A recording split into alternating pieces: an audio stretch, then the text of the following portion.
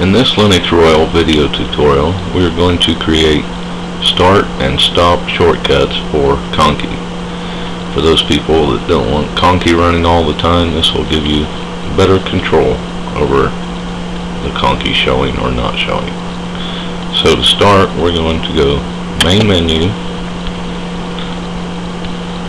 system tools, preferences, main menu. Now we're going to go to other system tools, create a new item. We'll name it start.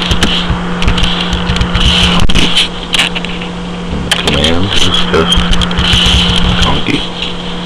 Now I've already added the icons into my icon folder, so I will have these uploaded to the SourceForge page, and we'll include a link to download them. So we want to click on the icon, then you will go through the folder and click on the Conky for the start and say OK. As you'll see, it added it to the bottom of the list here. Now we want to add another new item, and this one will be stop. And the command is kill all Conky. Now we'll select an icon for this. Scroll up here. And we got Conky closed. And we say OK. So now we have the two entries for the main menu. We can close this. Go down to the menu, go up to other system tools. Now we want to put these on the on bar. We can click on it, hold,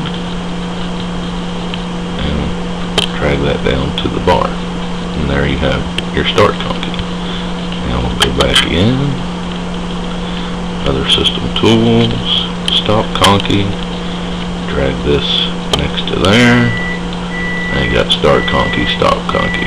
Now we'll click it to test it. And start, stop, start. And that's all it takes to create the shortcuts to control Conky.